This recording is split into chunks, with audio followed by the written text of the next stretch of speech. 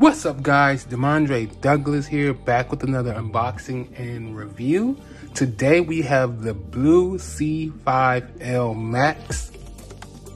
This is actually one of the phones you can get for free for being on any type of government assistance, albeit EBT, Medicaid, etc. So, how does this phone compare to, say, the Blue View 3, which you can also get on or off government assistance for about 60 bucks. So this phone here actually retails between $99.99 and the cheapest I found it was $79.99 new. The box was very nice. To be honest with you, I feel like they put more effort into the box than they did the product itself. Their business, inspired by design. So once you open the box, you will be greeted to the phone itself.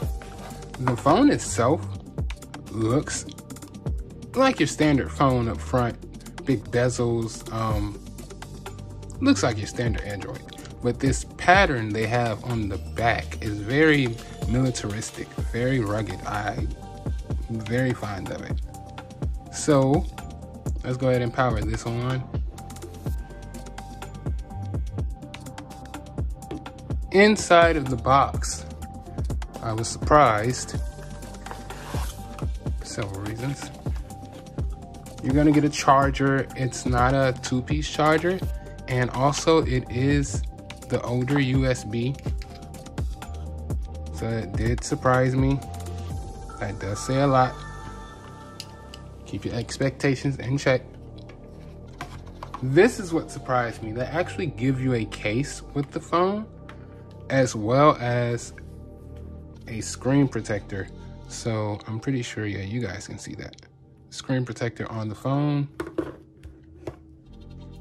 Very nice touch, because those are two items you normally immediately buy when you buy a cell phone. You got your nice instruction pamphlet here. This phone is actually dual SIM, which is really cool. So you can have two separate SIM cards in this phone, and you can have two different phone numbers on this one phone. So you can effectively have your business number and your personal number without having two phones, which is really neat, really cool. And lastly, I guess they were on their Apple-ish, they include a sticker. It's reflective. It's actually nicer than that actual Apple sticker. So that's what you can look forward to in the box, which again is a nice touch. Kudos to Blue. Oh wow. So let's get into this. Again, your standard smartphone. Outside of the dual SIM, there's nothing I saw that this phone does that most phones don't. Let's get into the guts of it. We're gonna start off with the CPU-Z. And as you can see here, it is a quad-core processor. One core clocked at 2 gigahertz, and the other three are at 1.82, which is not bad for what this phone is. In comparison, we have the Blue View 3. Same level of phone, another blue phone. And I want to show you guys the Geekbench.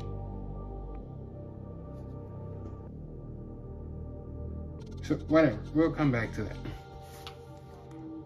So this thing is 5.46 inches, which is contrary to the 5.7 that it says here on the box. 5.7 inch curved glass display.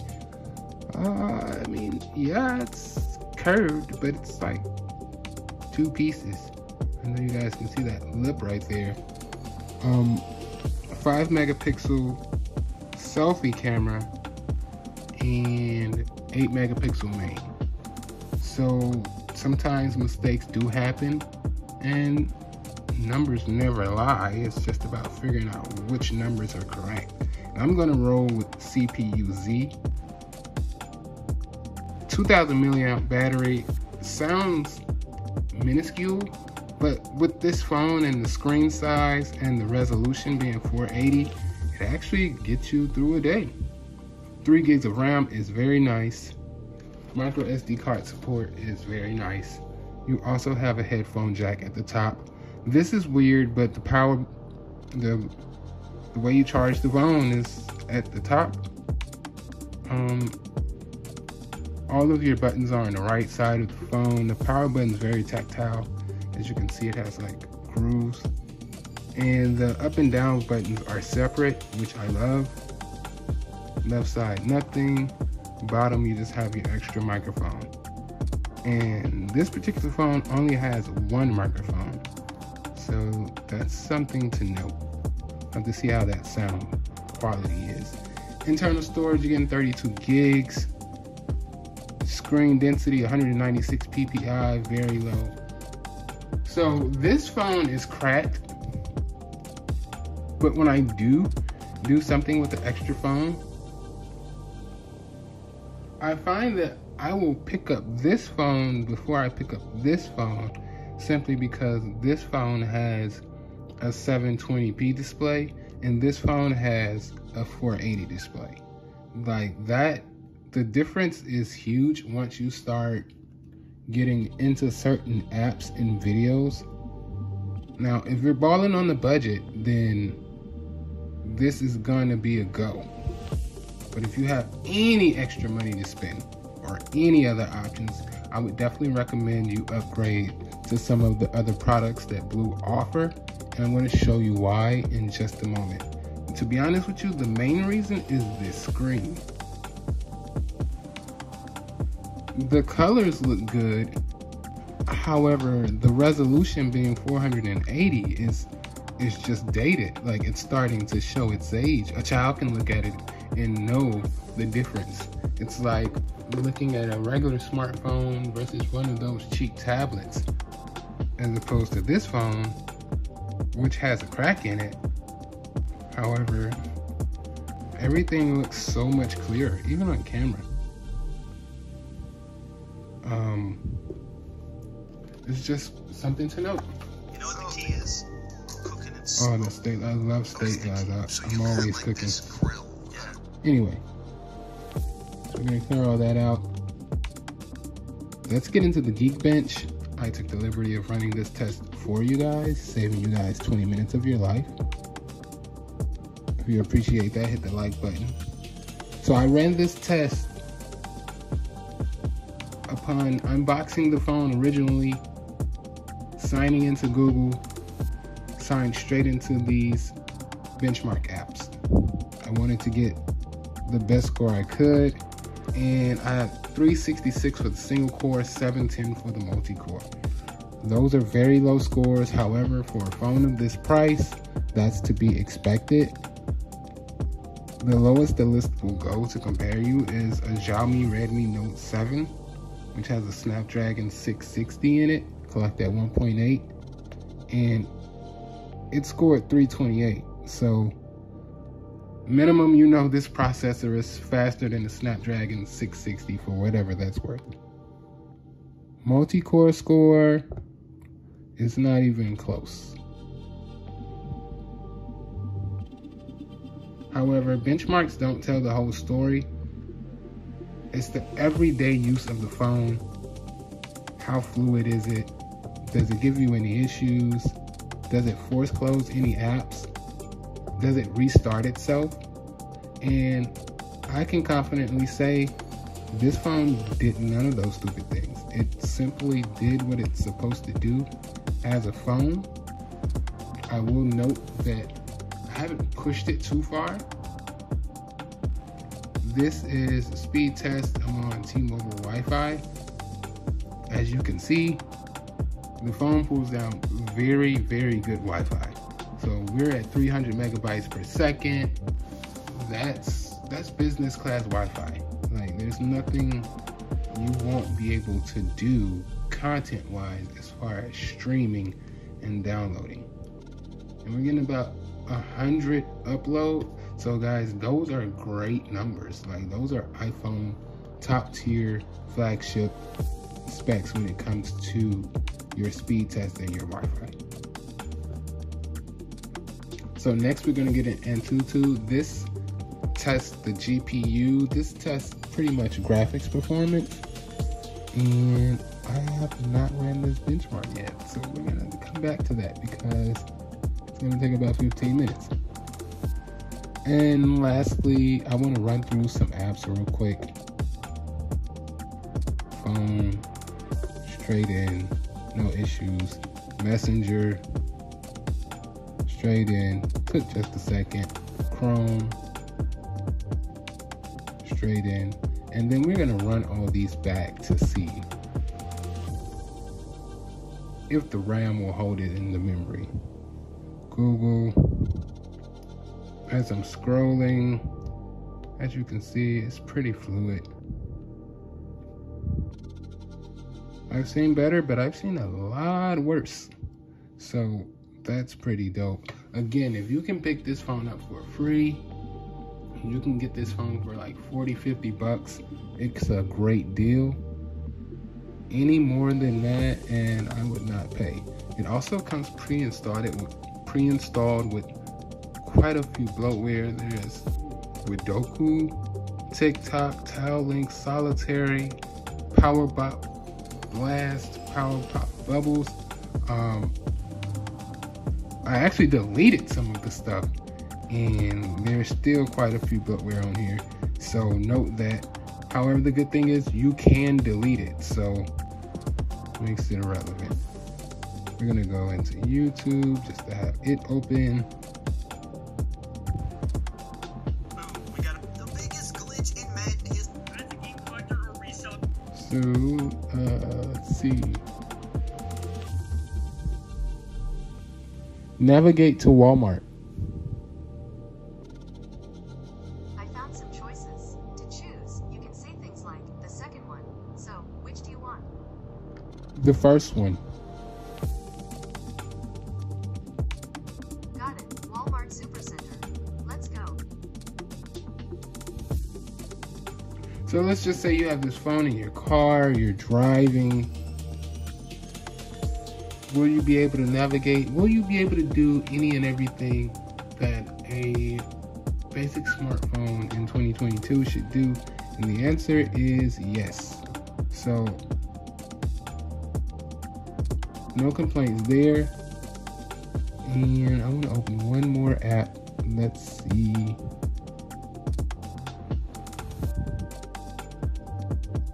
I'll open one game just to have it open, just to see. We're gonna open Roblox.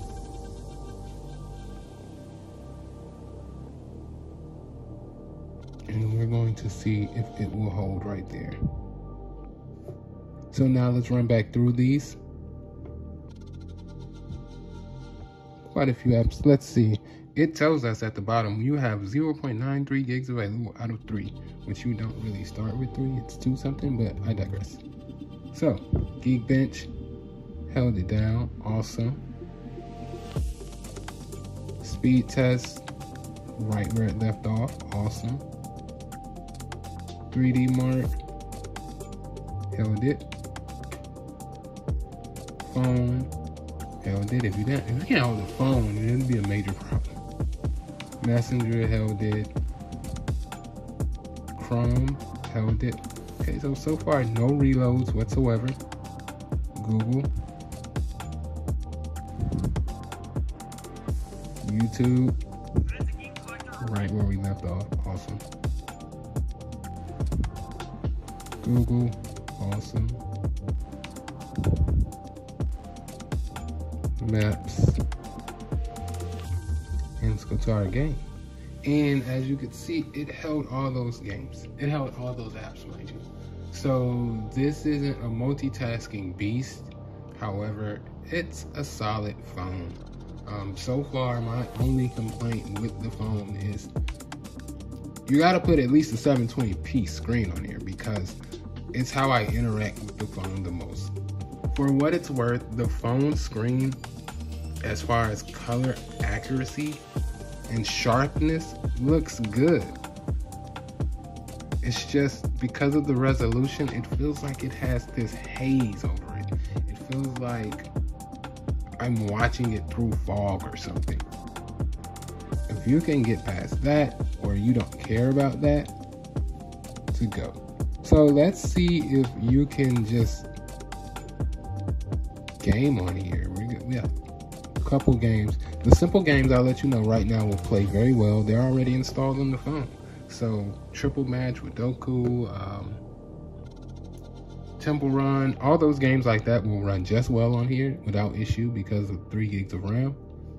Let's try Grand Theft Auto 3 though, which is an older game.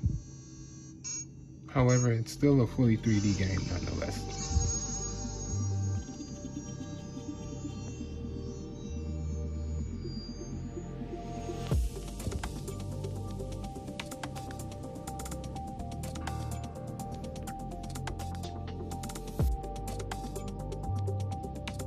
So it did not take long at all to get into the game.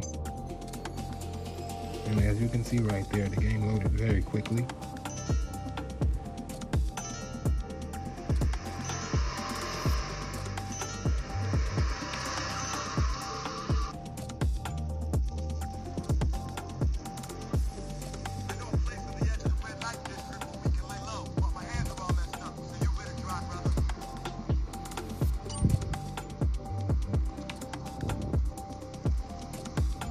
Going around feels good, feels fluid. No frames are dropping.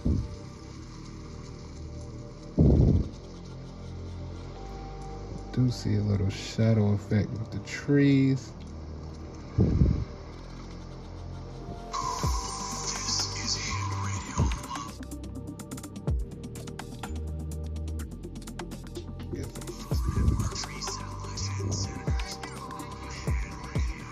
When I was younger and I played this on PC and even on phones, this was my go-to game to see if I could break the device that I was using it on. I would pretty much post up in a corner and I would cause as much havoc as I could, and I would see how many characters and explosions I could fit on the screen before the device started lagging. So this is Grand Theft Auto 3 on the blue C5L Max, and it works great. There were no issues. Now moving on to something a little bit more demanding. I'm gonna go into Roblox. I've had like regular phones that I bought from Metro, PCS, and T-Mobile that had issues running certain games within Roblox, like Greenville. So I know a lot of people look at Roblox like a kiddie game. However, when it comes to pushing the level of graphics in your device, it does well. You're not playing Roblox with just anything. So I am looking for Greenville, and I will default to Brookhaven.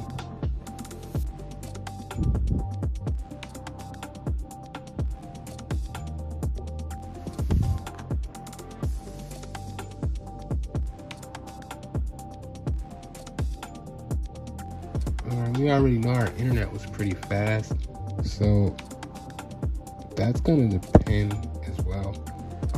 We're getting into these games fairly quickly, and I believe that's mostly due to the internet. But we are in Brookhaven. It looks nice.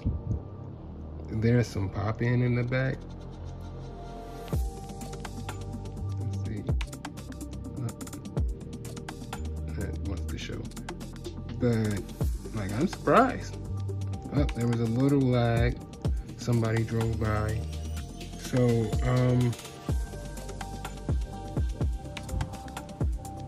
if there were multiple characters on the screen, because I can see it dropping frames, this would be an issue. So I'm going to say, if you want to play Roblox, this phone is not it.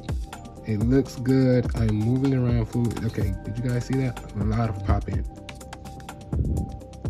So kudos to the developers for getting this game to run on so many different devices. Little skateboard. But yeah, Roblox is a little too advanced for this phone. But if you're buying this phone, you're not buying it to play games mainly. You're buying it to handle business. But anyway, guys, that is, oh, last thing, camera. The camera is garbage on here. Period. So, screen and the camera. The camera is so bad on this phone, I had problems uploading receipts on Fetch. That's how bad this camera is.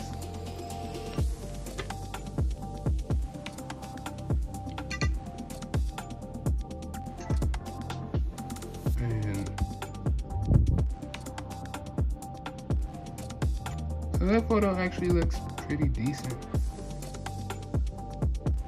If you're not using this for social media, if you're using this camera, it is because you need to take a picture of some important or pertinent information that you're going to need to recall. It's not because you're at a family function, vacation, social setting at all.